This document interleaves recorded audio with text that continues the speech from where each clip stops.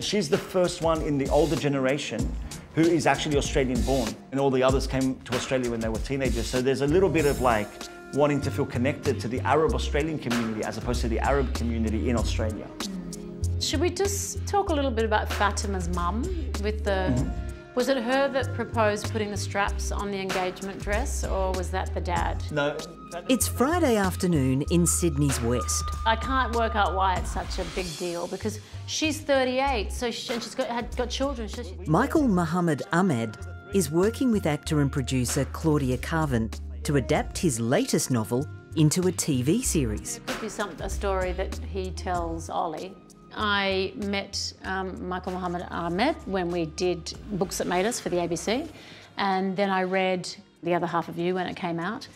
And I was just so enthralled by the world. It's really compelling, it's beautifully written, it's really original, authentic, and it's incredibly visual.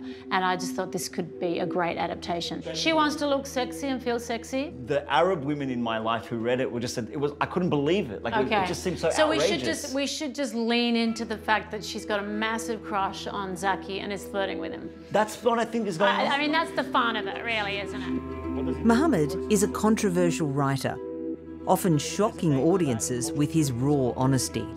There's a misconception that the best way to counteract negative portrayals of a community is with positive portrayals. I have always disagreed with this idea because I think it's dishonest. My job as a writer is to tell a truthful story and a complex story. My goal is not to sugarcoat or deny some of the antisocial behavior that existed in our communities. And what I hope the audience gets from my work when they've experienced it is our humanity. Not just the positive elements, but the darker side in a humanizing and complex way.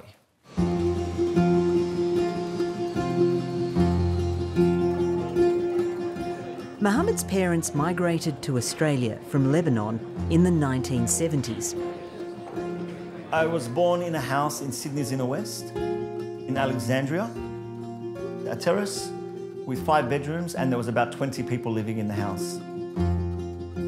My grandmother who slept on the couch, my parents, 3 of my uncles.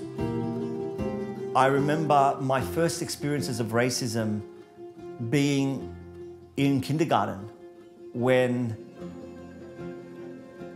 one of the kids called me a Lebanese shit.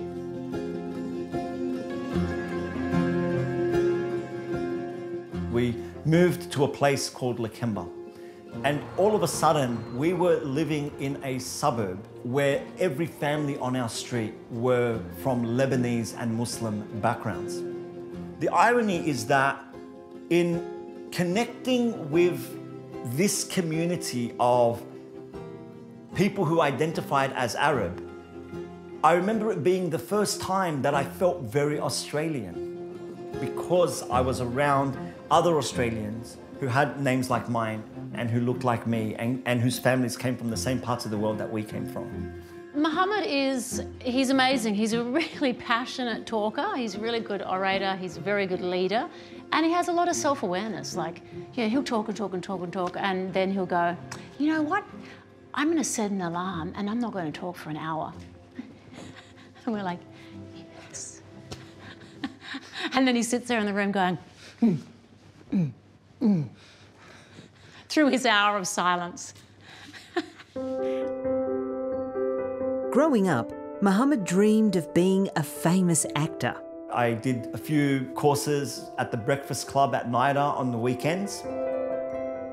And I finally got what I believed was my big break. A small part in a new TV show that was going to be aired on SBS. And I was cast as a drug dealer named Vinny Mahmoud.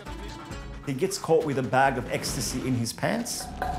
250 grams, Vinny. That's a commercial quantity. You're looking at some good time. Then he makes a deal with the police officers that he will snitch on his gang in exchange for not going to jail. Hey, you're looking good. Then you see me go to my gang leader with a wire.